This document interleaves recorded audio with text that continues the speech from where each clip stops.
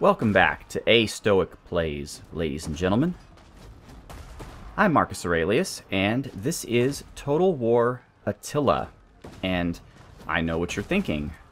Marcus, you're the guy who is all things Byzantine.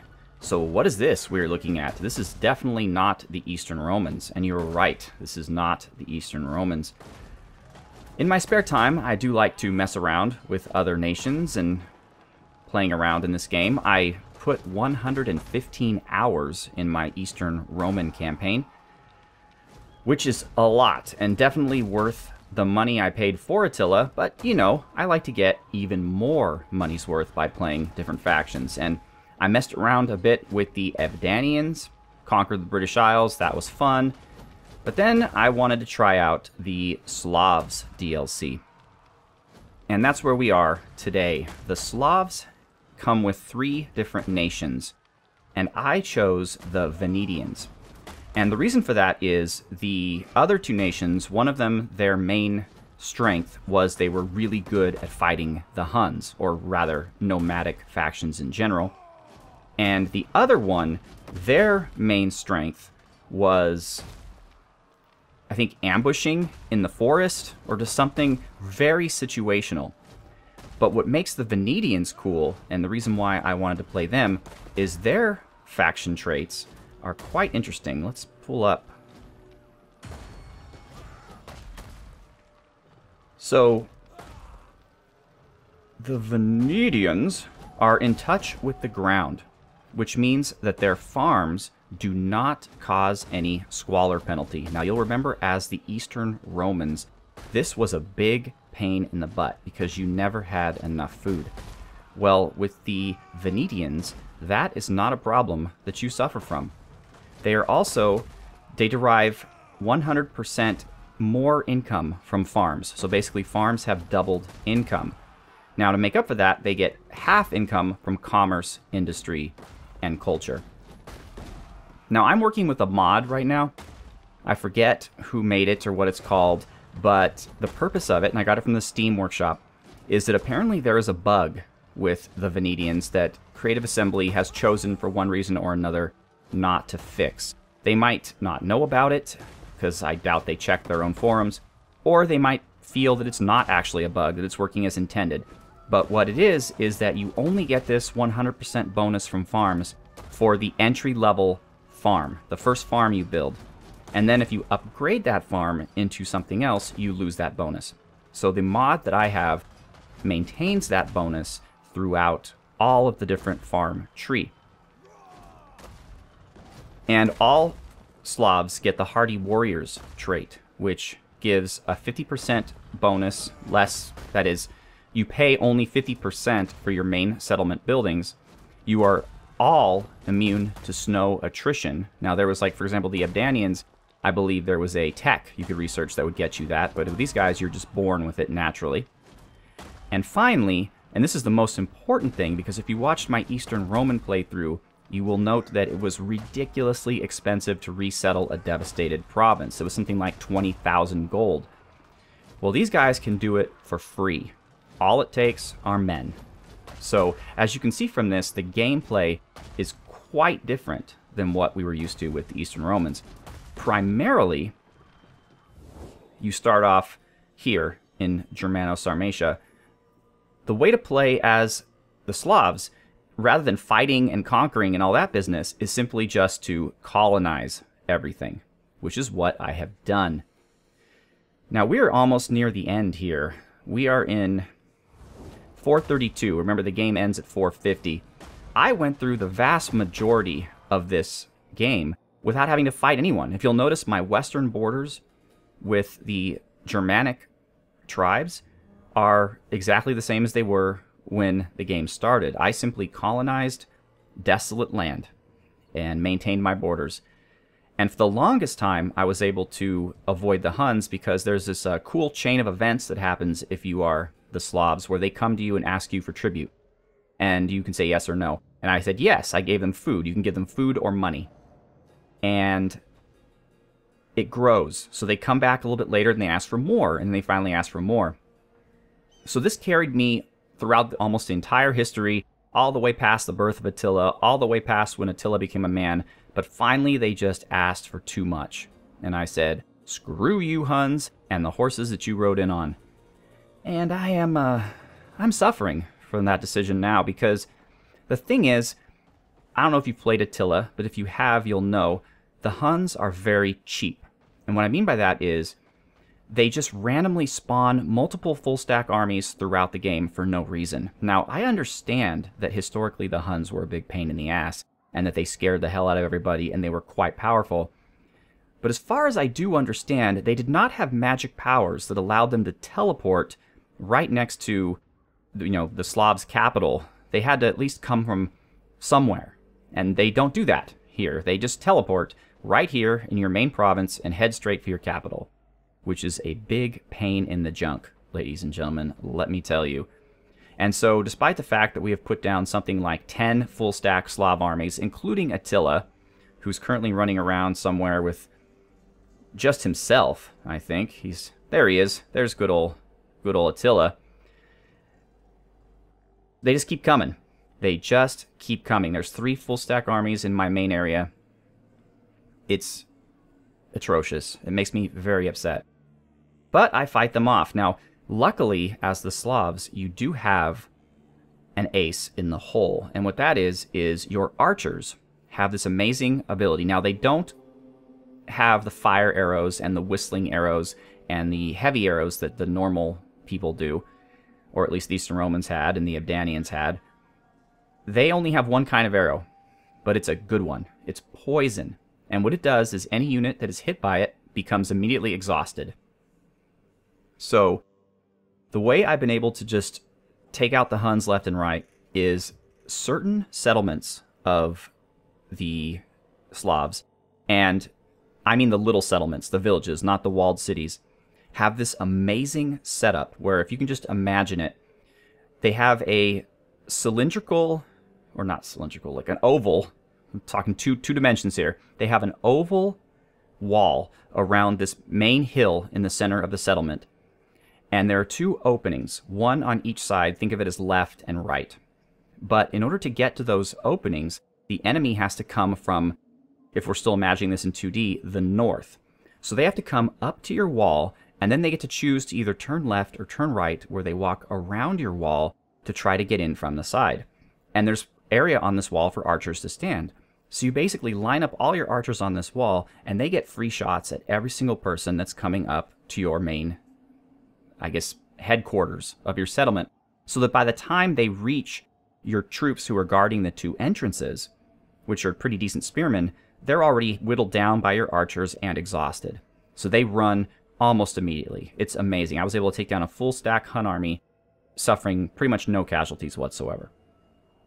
However, not every settlement is like this. There's this one settlement which just causes intense rage, where the main hill that you're located on has multiple avenues to it, wide avenues too, so you can't even block them off with spearmen. It's just this wide open kind of area, and those particular settlements are impossible to defend. Even if you were attacked by an army that was roughly the same size as you, you're still going to get rocked like a hurricane. So you just have to get lucky. You have to have the Huns attack you in the city where you can maximize your strengths. One of them is here in Romula. Romula has been good to me. Apulum has been good to me. Unfortunately, this city here was not good to me. It got razed by the Huns. There's another full stack Hun army there. So it's been pretty rough. But let's look at the Venedian building tree. So, well, I guess it's not a very good idea to look at my capital because it's currently being sieged by the Huns, but our Heimar is a pretty good example. So, now remember, your farms are free in terms of squalor. And also you get tons of money from them. So you're definitely wanting to have farms everywhere. What I typically do is build a farm in all 3 provinces of the region. Even the walled one, which, remember, as the Romans I don't believe you were even able to do, but as the Slavs you can. In addition to that, the Slavs have a building called it's a canal right now, but it starts off as a well, and then a trough, and then a dike, and then a canal. And it adds sanitation, which is fantastic. And then finally, what's really awesome about the Slavs is the Temple of Mokosh, which improves public order, improves growth, which since you're starting many of your settlements from scratch is really important. It also influences your religion, which is great. It allows you to recruit priests. And finally, most importantly, it aids fertility. So unlike the Romans, who were struggling for every little bit of food they could get, the Venedians run an incredible food surplus. And that is really important because they need food for everything. So your religious buildings, for example, the Temple of Mokosh, requires food. The Zadruga complex actually creates squalor, but it's also great. Your main buildings require a ton of food. And your other religious building, the city-based religious building, do I have one here? I do not. Let's see here. I know I have one somewhere. Here it is. It starts off being the Sacred Grove of Perun, then the Shrine of Perun, the Temple, the Sanctuary of Perun, and the Temple of Perun. It requires a ton of food as well. So much food, actually, that I've rarely upgraded it all the way. It's really not as useful as the Temple of Mokosh. I mean, it still does the same things. It improves public order. It improves the influence of your religion. It also does osmosis, which I guess is really good. But what's cool about it is it enables an ability called Last Stand on all Slavic units as long as you're inside the province where it exists. However, the level 1 version does this, so you don't really need to upgrade all the way. And I typically don't. I don't really like the Shrine of Perun all that much. There's also a building in the city called, it starts off being a granary, then a stores, then a souterrain, and then finally a smokehouse, which provides sanitation and food. The sanitation, though, only for that one city, whereas the dikes or wells or canals provide sanitation for the entire region. So the combination of the two of them mean that you never, unlike playing as the Romans, you never have to deal with any type of sanitation problem whatsoever. So my build structure is very typical. A farm in each one, a Temple of Mokosh in one of them, a Zadruga in the other. I try very hard to get the Zadruga and the dikes in the same one. It looks like I was not able to do that in this one because there is a resource here, wood. And then I always try to get one main building in each one. So the main building is kind of an interesting path here. First you build the town center, which provides public order, but then you have to choose between a meeting hall and a market stall. The meeting hall is kind of your government path. So you can go with research, which the Great Hall and the Hall of Elders gives you, and that's about it, just some money and public order. You could go through the Tavern and Mead Hall path, which gives you more wealth, more public order. However, it consumes a ton of food, but it gives you immigration, reduction of immigration penalties. So kind of useful, but not really. What's really useful about this path, and the only reason why I go down it sometimes, is because it gives you a special unit called the Followers of Velis, which are high-armored elite axemen. And then you have finally the government path, which is the Warlord's Hold, the Warlord's Keep, and the Warlord's Castle, which unfortunately these two, the Keep and the Castle, are like literally the second to last and the last technology you research in the civics research part. So it's kind of worthless. I mean, you can't even build these things until the very, very end, and one comes immediately after the other. So if you're researching normally, you'll probably have this guy up for maybe 10 turns max before you move up to this guy. But it does provide Slavic champions and also the agent champion, which is the only way you get the agent champion. So you definitely need to build this chain at some point. And finally, even though you get less money from commerce and trade and industry, you do want to at least produce one of these somewhere because it gives you spies, which is why I'm doing that here. Again, you don't get much money for it. In most cases, I would avoid this entirely, but the addition of spies obviously makes it very necessary. And that's about that. My favorite farm is the goat farm because it gives really good food and a lot of money. And remember, your money is doubled. Now, the fields aren't even worth it. They give you just a very small and slight amount of food, and you lose a ton of money. Not worth it at all. Plus, you get to recruit the same unit. Now, I occasionally will do the livestock pen because it gives you a different garrison item. The cavalry, skirmisher cavalry unit, Svarog's Raiders. Well, actually, there's Svarog's Raiders now. They used to just be Slavic Raiders. and it gives you a lot more money too, which is pretty hilarious because these are obviously cows. So why cows would somehow allow you to recruit cavalry is beyond me. I'm pretty sure the Slavic cavalry are not riding around on cows. But, yeah. I guess, no, that's a cow too. I guess these cows magically morph into horses when necessary, when danger strikes and you need them to. And that's really about it for the Slavs. Now, obviously, you want to also have a... They're not called industry, but they're like called craftsmen.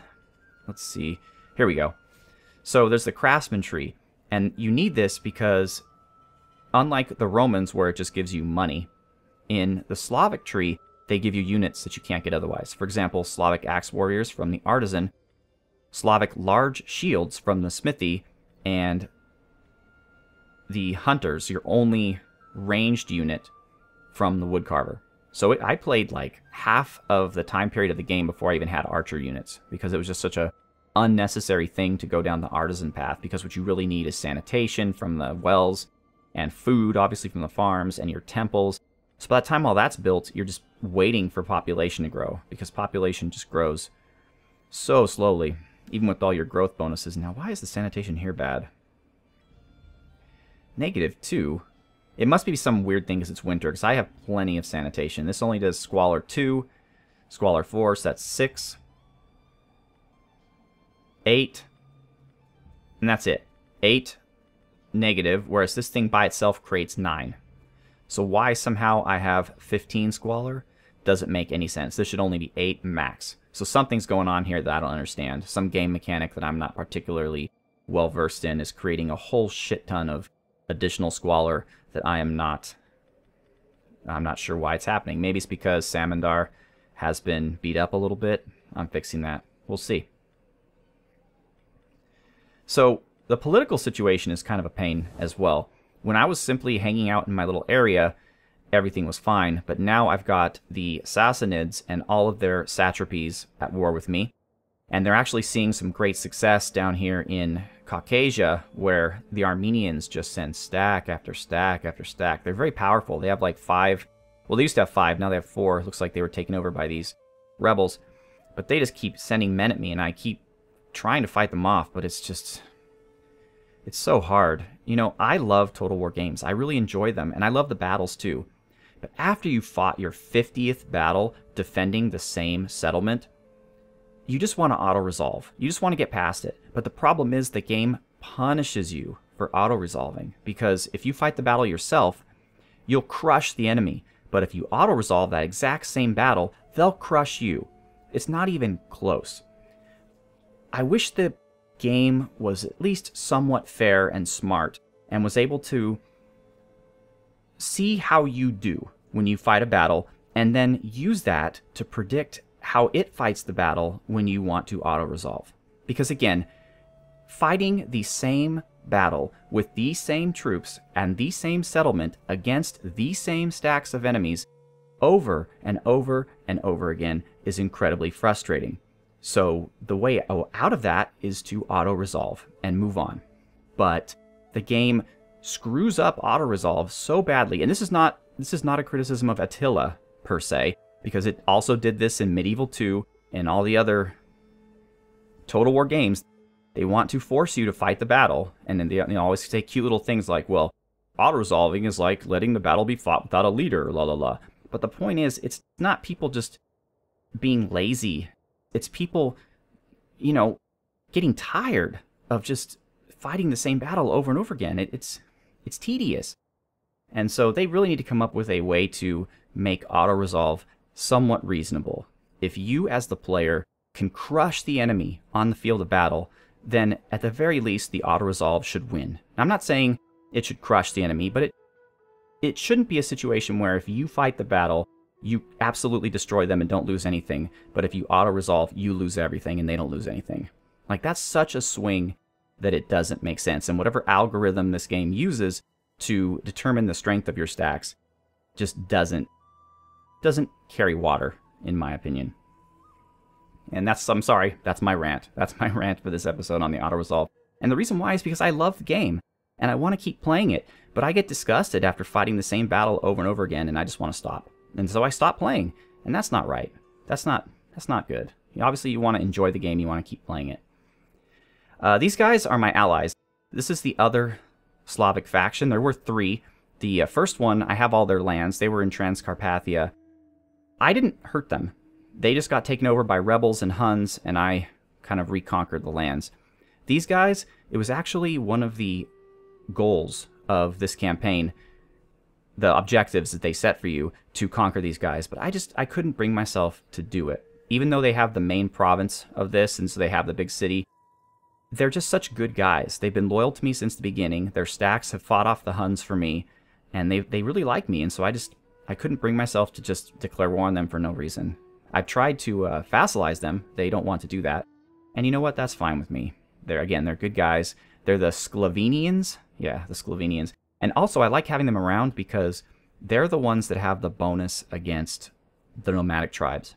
So their stacks are especially effective against the Huns. So it's good to have them around. So I'm at war with the Persians. I'm at war with the Eastern Romans, unfortunately. I guess they declared war on me when I took Dacia. I didn't really want Dacia, but the reason I had to take it was because in order to... The victory conditions for the Slavs is quite unique. Unlike the Romans, where you have to have a certain number of territories and defeat a certain number of enemies, the victory condition for the Slavs is simply to have your legendary building. Level 1 of it's the Totem of the Wolf, or you could then go to the Shrine of Svarog, or the Temple of the Blazing Wolves, or the Temple of the Shimmering Wolves. So that's how you win, is by creating this building. And this building is incredibly expensive. Let me see if I can find it on the building browser. That's not the building browser.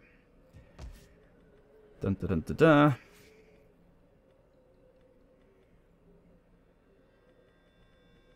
Legendary. Okay. So, first of all, the thing costs 50,000 to produce, which is fine. I have plenty of money. My farms are bringing in lots of money. It also costs 1,000 to maintain. Again, easy peasy.